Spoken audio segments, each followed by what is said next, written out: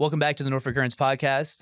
I'm Paul Rice. We're joined today by Gillian Pressman with YIMBY Hampton Roads. Gillian, how are you doing?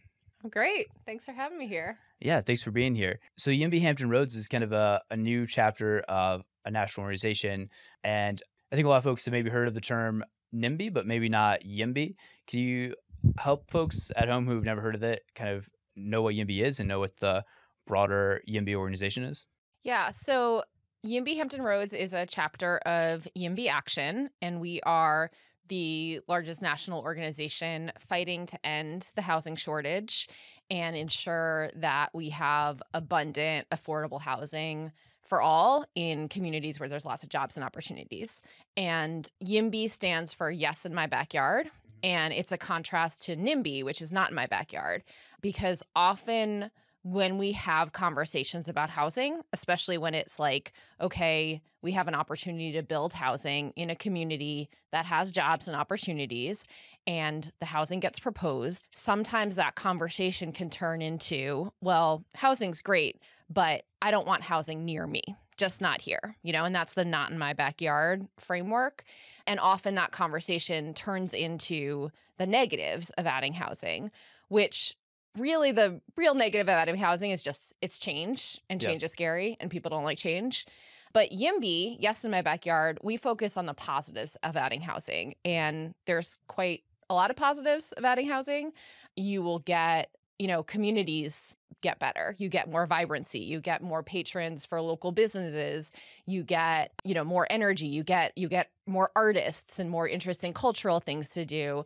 You get more opportunity. You get, hubs where you can recruit talent and hire good employees to get, a good jobs economy going. So housing offers a lot of benefits, and also the consequences of not adding housing are really, really bad. And we're seeing that across the country, and we're seeing it here in Hampton Roads too. So for example, if we don't add housing where there's jobs and opportunities, you get this real inequality. You get, the housing gets more and more expensive because supply and demand. If you don't have a good enough supply of housing, the prices go up and up and up. So it ends up being that only really the top of the economy can afford to live there. And then all the actual foundation of your economy can't afford to live there. So your service workers, your baristas, your waitresses, your artists, your teachers, your firefighters, all the people that really make up a community and are the bedrock of the community can't afford to live there. And so you get, first of all, it really stunts growth and opportunity in a region, but you also get, out of control poverty. You get homelessness starts rising, and that's really bad. You get, some people, they still want to be part of the economy, but they can't afford to live near the jobs. So they'll still take the job, but then they'll live 2 hours away and they'll drive. And so then you get, first of all the negative health and societal consequences of really long, debilitating commutes, but you also get climate change. You get, those carbon emissions are going up and up because people just have to drive really far to get places. So YIMBY is Yes in My Backyard. We want to say yes to housing and dense, vibrant communities with lots of different people. And we want to say no to all the negatives of not having that housing, which is really, staggering poverty and homelessness and environmental destruction. So that's what we do. Yeah, that's really interesting, and I think probably refreshing to folks who follow some amount of local politics. In civic leagues or city council planning commissions, when there is citizen input, which sometimes doesn't happen at all, it tends to be the voices who are negative who are the loudest, and those loudest voices have a lot of outsized impact. So are you guys organizing to find projects specifically that you want to be kind of in that yes column for and be kind of loudly yes? Definitely. That's definitely part of the model, is to show up at housing project hearings and be the community members that are saying, yes, we want this. Because part of the problem is, so you get a notice when housing is being proposed in your community. If you haven't noticed it, you do get it. It gets mailed to you. And oftentimes what happens is if you get that notice and you're like, I do not want this housing, people have all these crazy reasons. It's like, there's a vacant lot right over there and my dog loves to pee in it. So I don't want to build housing there because poor Spot loves to pee there. So whatever it is, if you're motivated to be against that housing, you're probably motivated to show up. So you're going to read that notice and you're going to put it on your calendar and you're going to show up. But most people, maybe you and me, will see that and will be like, oh, cool, housing, great. And you won't you'll just forget about it because you'll be Yeah. like, great, hopefully it'll get built. That's fine. So what we try to do is we try to organize people like that. And we try to say, hey, actually, you do care about housing. You do want it to be built. And if you don't show up, then it's going to be the voices of no that not dominate. So let's get together. Let's attend the housing project hearing. Let's, have happy hour afterwards. Let's make it fun. Let's make it social. And let's be the community members that are saying, yes, we actually want this housing. But on top of that, we can't have a process where every time housing is proposed, you have endless community meetings, because even if we do what we're doing well, which is organize people to show up and say yes, it's still, the process is just still going to distort for those voices of no, because it's just the incentives of showing up just really are too heavily weighted for the voices of no. So the second part of what we do, we certainly show up for those housing project hearings, but the second part of what we do is we try to work for systemic change that's going to streamline the process a little bit. So in an ideal world, housing gets decided in a community based on, community planning processes. They do a general plan process, or they kind of plan out where the housing, how housing is going to work over the next few years. And so that, we want to have that be as widely representative as possible and make a good planning process. And then if housing is proposed that follows the plan, we don't even think it maybe should get a hearing. It follows the plan. It, fits all the rules. It's, it should certainly get inspected and, the building codes and fire and all that stuff, like, for sure. But, you don't necessarily need to question every decision over and over again, because once that happens, you're going to distort for those voices of no. So YIMBY, yes, we show up for housing project hearings, and we try to create a system where the path to build housing is streamlined and fair and fast and inexpensive, and we can actually build the housing that we need. Yeah, that's interesting. So advocating both on the kind of individual project side and on the policy side. And I know YIMBY Hampton Roads is maybe a little bit on the newer side, but in other parts of Virginia, there's been maybe some big wins for the YIMBY organization. Can you tell us more about kind of some of the traction you've seen in other municipalities and other metro areas? Yeah, so YIMBY Hampton Roads is, I think we're about a year old at this point. We just started doing our first round of endorsements. We have a lot of new exciting things going on. And we're connected to and learning from YIMBY Action chapters across the country. There's 49 YIMBY Action chapters. So here in Virginia, we have YIMBYs of Nova up in Northern Virginia, and then we have Richmond YIMBY, RVA YIMBY, and we've been working with them. YIMBYs of Nova in Arlington just got a missing middle ordinance passed. And what this means is missing middle housing is basically in between your single family home, your single family detached home, and your sort of standard apartment building where you might have, 10 stories apartment. In between that is what planners call missing middle housing, which is your duplexes, triplexes, fourplexes. It's kind of low density. It often looks just like a single family home. Like, you don't even notice that actually, there's two doors and it's actually two units inside one building.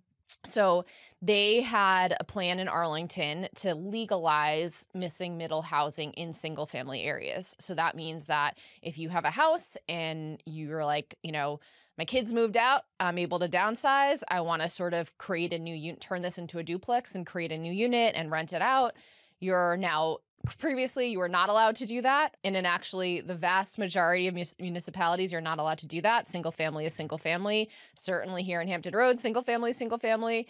But YIMBYs of Nova helped advocate for a missing middle proposal that would make that legal. And it passed. It got watered down a little bit in the political process, but it did get passed, which means that it's actually now legal to build some of these, gentle density, like basically small apartment complexes. So that's really exciting.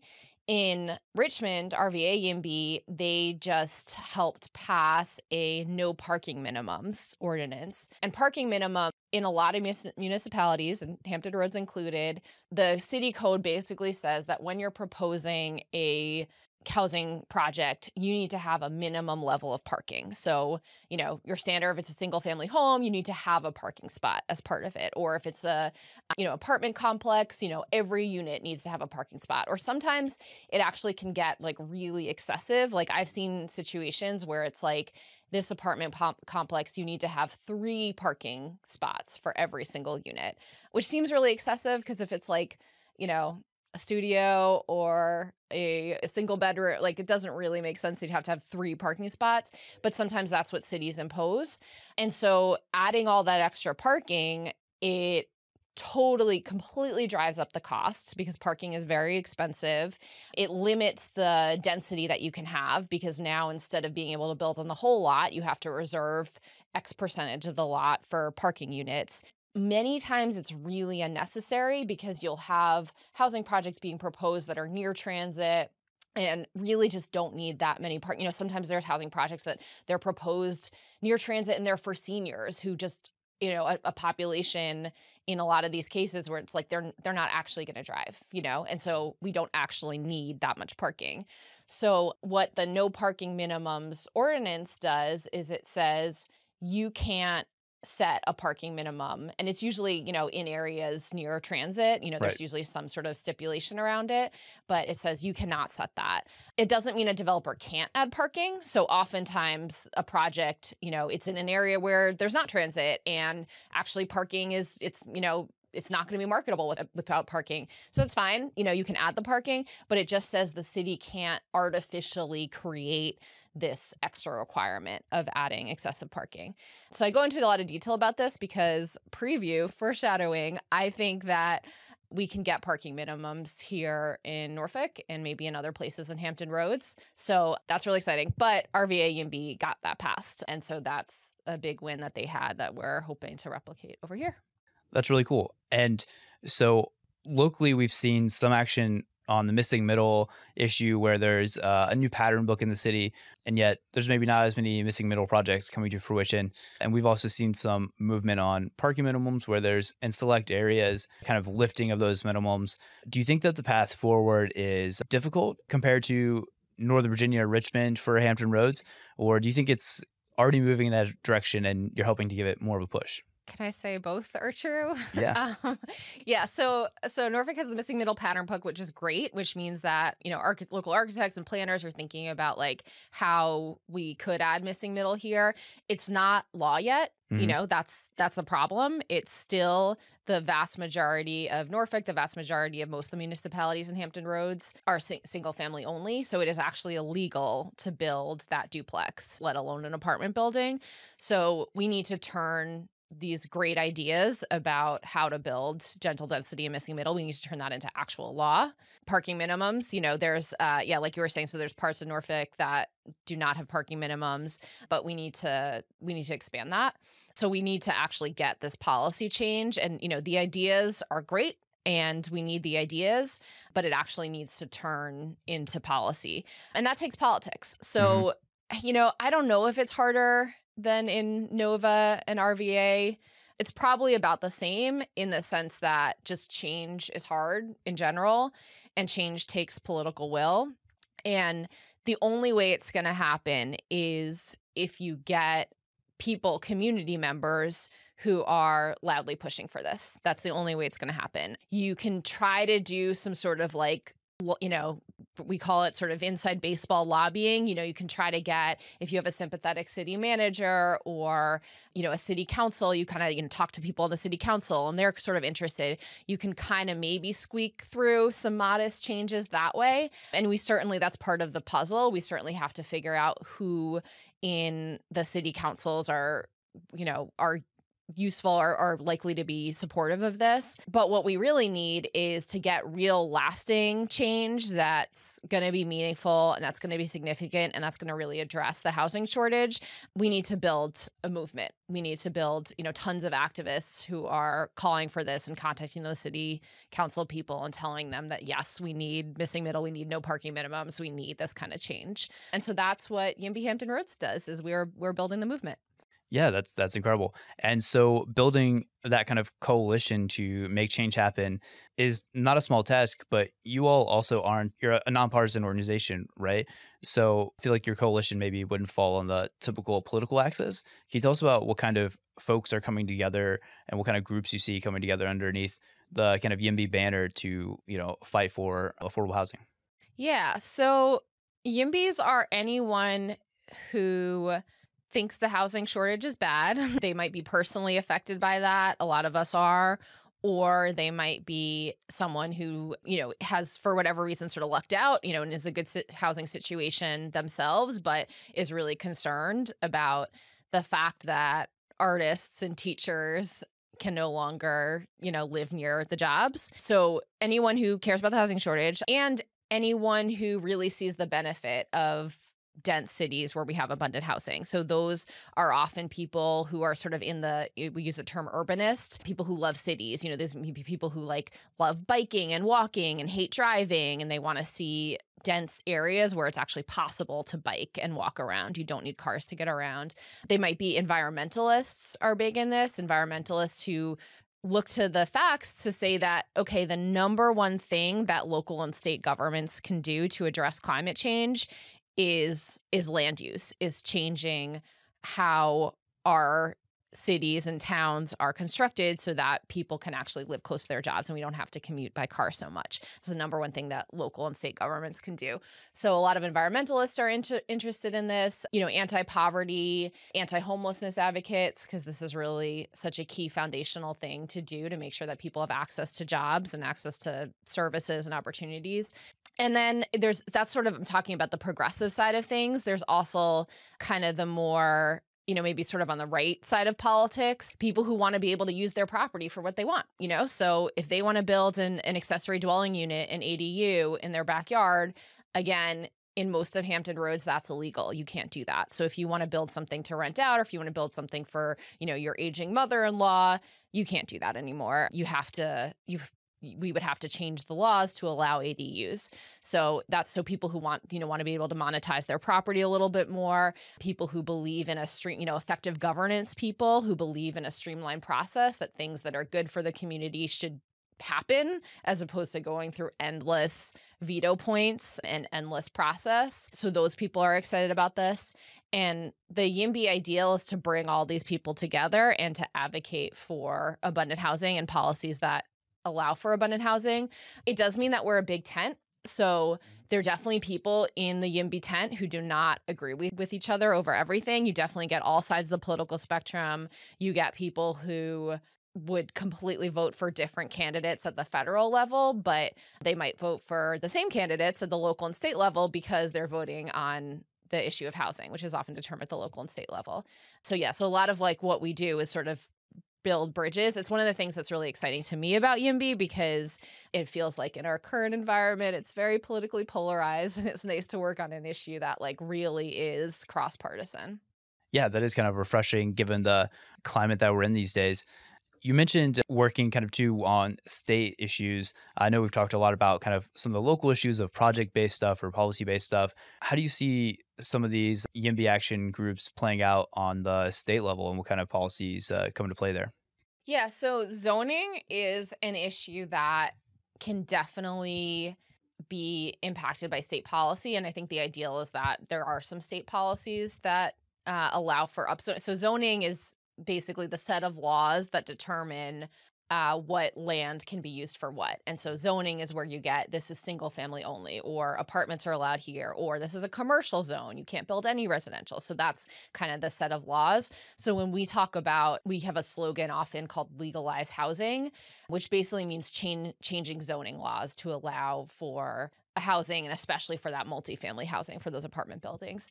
So you can get zoning laws at the state level that are really useful. So for example, the state can say all areas that are within, a half a mile of a transit station, you have to allow X units. You have to allow, up to, let's say, 10 units near them. And so that would be a state law that would basically say that all of the local zoning is completely overridden at the state level. That's probably the more ambitious type of thing. There was a big law in California called SB 50 that tried to do that. It was so big and so bold and so ambitious, and the movement was too young to really get it across the finish line that it did not pass, and it got some backlash. But something like that can and should happen. What you often see at the state level is a little bit more modest, which is, for example, ADUs everywhere, or ADUs in certain areas. So it says, that situation where you're a homeowner and you want to build a backyard cottage for your aging mother-in-law, it's currently illegal. The state could set a law that says, actually, it has to be legal. The city has to allow you to do that. So it's like sort of an override of local zoning laws by the state that can be really, really, really useful. And we definitely advocate for that. And we definitely want to see some of that. The other thing the state can do is density bonuses are a really positive thing. So density bonuses will say, okay, in certain situations, you're allowed to build higher. So it's kind of a sort of trickier way to get around local zoning, but it basically says in certain situations, you can build more units. So often it's related to affordability. So it often says if you have 20% of the units are income qualified, which means that they're restricted to people below a certain income level. If the developer proposes a project that does that, they can get higher density. They can get, 20 more units or whatever it might be. And that can be really, really useful because it's a way to allow for density, but also ensure that, you're making sure that density, benefits a mixed income and wide range. So often if there's density bonus programs, those are things that the states can do that are really useful. And then, local developers can use them. And then also permit streamlining. So the process, again, it has to be fair. It has to be reasonable. It can't be this excessive over and over again, excessive community meetings. And sometimes the state can be really helpful in streamlining the process. So the state can, for example, set a limit on the number of hearings that you can have, or the state can say for certain projects, ideally it should be all projects, but start with certain projects, if maybe they meet, some basic requirements, or they have some level of affordability, or maybe they're near transit. Those projects are what we call by right, which means that if they hit all the rules, they just get their permits, as opposed to a discretionary process where it hits all the rules, but you still have to have the city council approve the project. That's called discretionary. So what the state can do is say, certain projects are by right, which means they just get streamlined. So that's really useful. And yes, part of the problem is, we have, do you know how many municipalities does Virginia have? There's Hundreds? over 100 and something counties. Yeah, 120 counties. Okay, so we can and should and will fight to get change in every single municipality. And having the state, especially because, Hampton Roads is a perfect example. What happens in Virginia Beach affects what happens in Norfolk and affects what happens in Suffolk. And those are all separate governments. And so you need a regional approach in a lot of places, and the state can provide that. So we want to see local change, and we want to see the state, setting these rules that are going to make it easier to build across multiple jurisdictions. So, Norfolk Currents has covered some housing projects in the past and talked about new units that are going in. One of the things I think I see most commonly in the comments is people pushing back against what they say are luxury units, or, we don't want more, new units that are going to be so expensive in the neighborhood that's only going to make housing affordability even worse. How do you guys respond to those folks who say that maybe, units that are brand new and priced at brand new rates are hurting housing affordability? So YIMBY supports housing at all levels. We need to have housing that's income qualified for people who are in extreme poverty, and we need it all the way up to those luxury units. And the reason is that actually, if we do not build those luxury units, if we do not build housing at the very high end of the market, what will happen is displacement. What will happen is the people who would live in those units, they're going to come anyway, and they're going to take existing housing stock. So, for example, in Hampton Roads, a lot of the people who make, the highest income here, or sort of income taking everything into account, is military, because you have military and, it's often officers who are decently paid. And then you have the BAH, which allows for, which can be pretty generous and allows military officers to, buy at that top end of the range. Those people are coming anyway. Those people, I'm a military spouse. So for those folks who don't know, BAH is essentially like a housing stipend. Is that right? Yep, exactly. So you'll get like you can look up what every military officer makes online, but they'll have their like base based on their rank, and then they'll have the BH, which is like adjusted for the geographic market where they're living. So, okay. I don't know what it is in Norfolk, but you can also look that up. So they have the BH is pretty generous. So they have this sort of like on top of their paycheck, they get this extra housing stipend. And so all these folks, they're coming anyway, and they don't have a choice. They're coming here. In fact, we probably want them to come here because the military adds a lot to the local economy. It's new people, it's new energy. It's like a huge part of what makes Hampton Roads. So they're going to come anyway. If there's no housing for them, they're going to take the housing that does exist, and they're going to outbid the people who are currently here. And so then you get those people are going to move into less attractive housing. They're going to move down. And then there's going to be people who are going to be kicked out of the market, who are just can't, there's not enough housing stock. We often talk about housing as sort of a game of cruel musical chairs.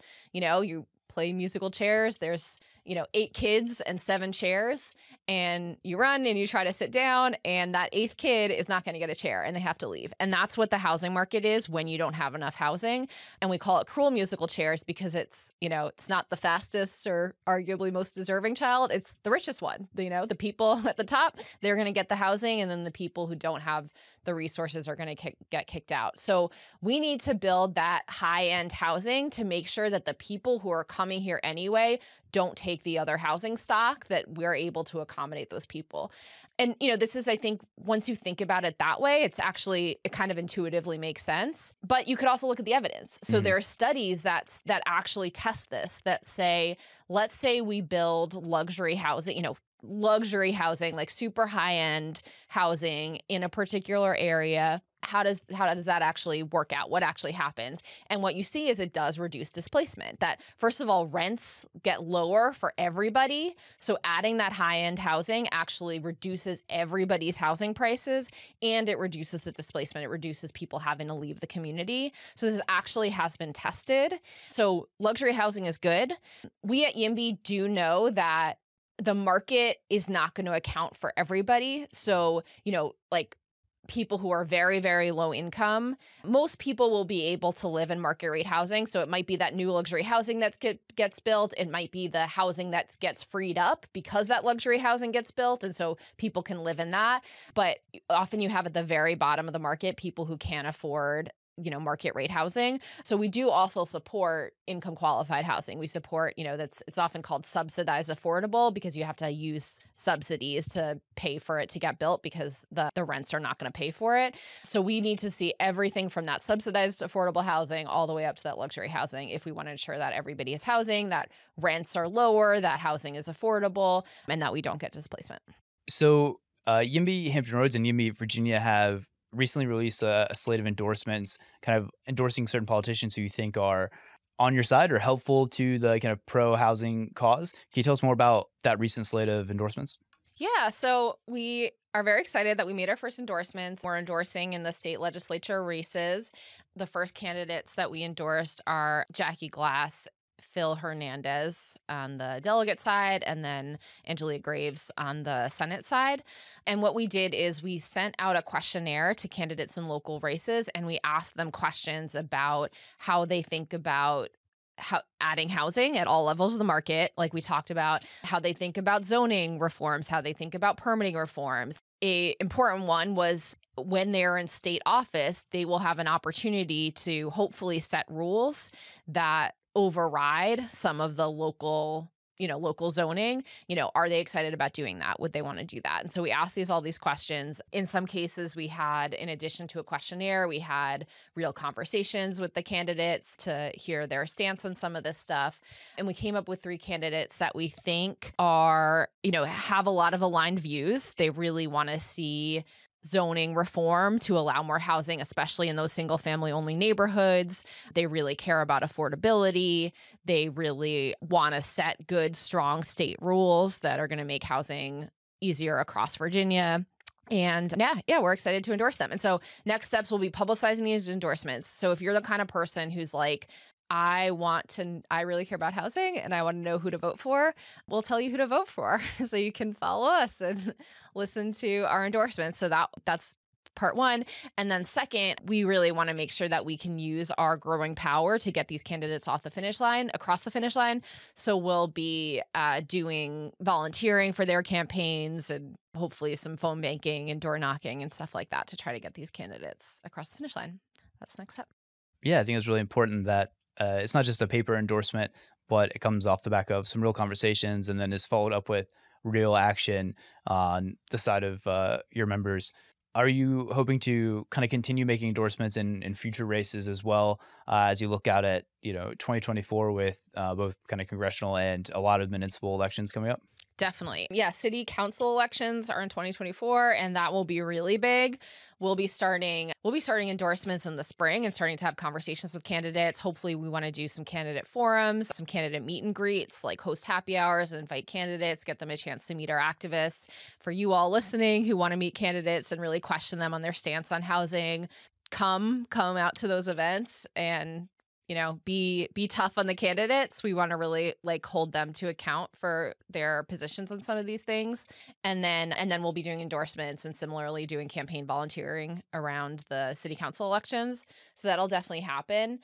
Again, when we think about how we are going to win on this issue, having people in office who are publicly sticking their necks out for housing, that's a really critical first step. Once somebody is a YIMBY endorsed candidate and they say, part of my platform is I'm going to be supportive of YIMBY issues, it's a lot easier to work with them when they're in office because, hopefully they win and we can say they won by being a YIMBY. And so if they ever question if YIMBYism is popular, they don't have to anymore because they won by being a YIMBY. And so we know that we can hold them to account for doing ambitious things in housing. So the endorsements are a really critical part of building power and making sure that we get pro-housing policy. Yeah, that's incredible. And, given that here in Hampton Roads, there's 7 municipalities with, lots of different rules and then lots of races going on. Are you all trying to build a big roster of volunteers? You have a lot of folks now.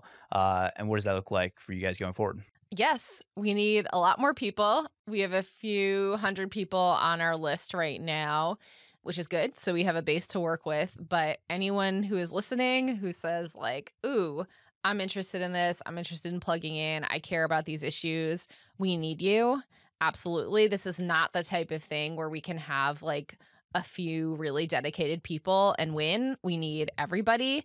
And your involvement can look like anything from getting our endorsements and sharing that with your friends, which takes, a couple clicks, to you're showing up to phone banking, you're really coming out and being a volunteer. It's fun. It's social. We do happy hours. We try to we have a Slack where we can all share ideas and sort of egg each other on. We try to make it fun in a community. But yes, we need everybody. So if you're listening and you want to be part of YIMBY Hampton Roads, I'll share more at the end too, but yimbyAction.org, sign up for the mailing list and it'll get on our mailing list and we'll make sure that we engage you. So that's yimbyAction.org. So how did you personally get involved in the YIMBY organization and why are you personally so passionate about it? Yeah, so I'm an urbanist. I'm a city mouse. I love cities. I love that you have, communities that are vibrant where there's lots of arts and culture and things to do. I hate driving, so I like to be able to walk places and bike places. I grew up outside of New York, and my parents have also really, really benefited from being New Yorkers and being near a city. They actually met because this was the 70s in New York. my dad was a teacher, and then he decided he wanted to be a teacher. So he quit his job and was like in sort of a filmmaker, and he would, just sort of do side projects and kind of, fuck around on film and do stuff like that. And because he was in New York, he got access to people and got his foot in the door at NBC, and then was able to have this great career working at NBC. And my mom, she was a actress. And so she was an actress living in New York, and she waited tables on the side. And actually at that time, the 70s in New York, it was so odd that somebody would be an actress and then also be a waitress and like have a second job, which now is like, are you kidding? If you're an actress, seems like that's the par for the course these days. Yeah. But in the 70s, it was odd that people would have two jobs. And it was so odd that my dad at NBC did a news piece on, isn't this crazy? People who have two jobs.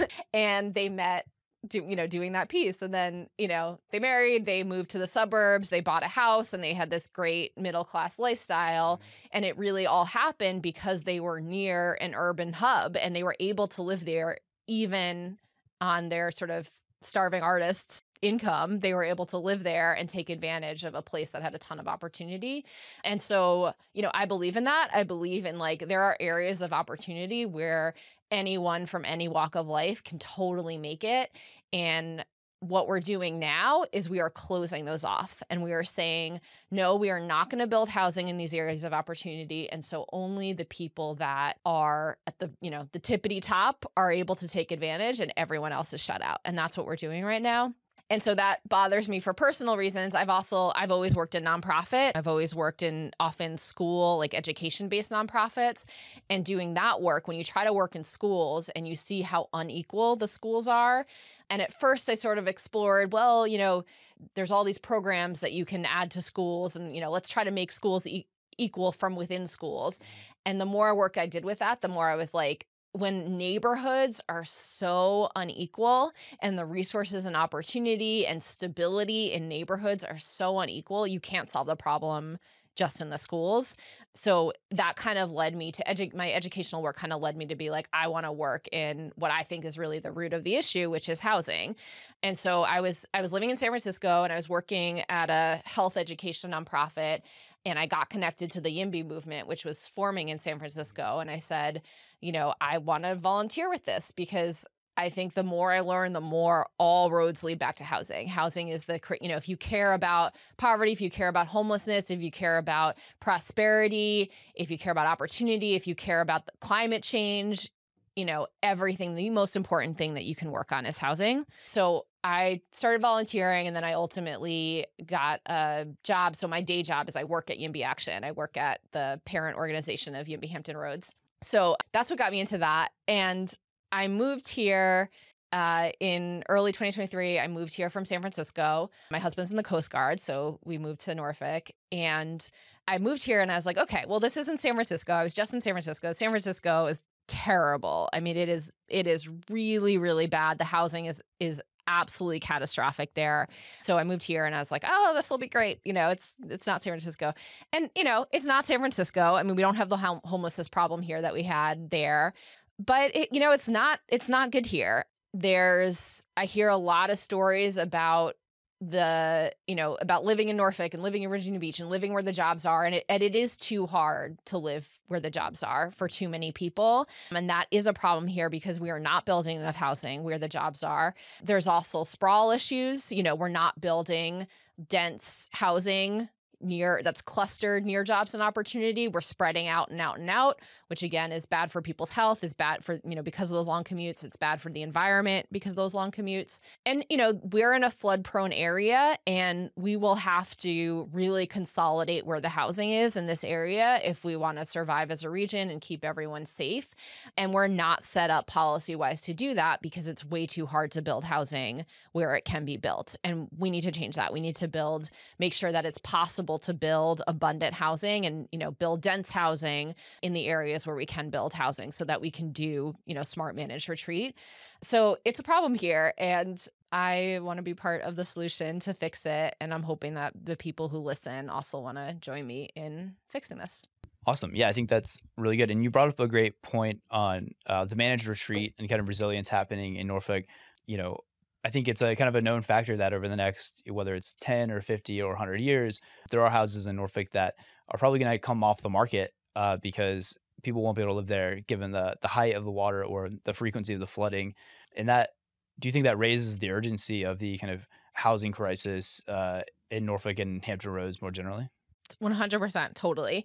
We have to create the policy landscape where if you live in a community that really does need to retreat and you can't live there anymore, you don't have to go to, I don't know, Alabama. You don't have to go somewhere else. You can still be part of the community that is your community. We need to create the policy landscape. And right now we're in a situation where if that were to happen and people need to leave their homes, they have to completely leave this region, and they have to completely leave, their school and their community and where their family is. Maybe they would have to completely leave.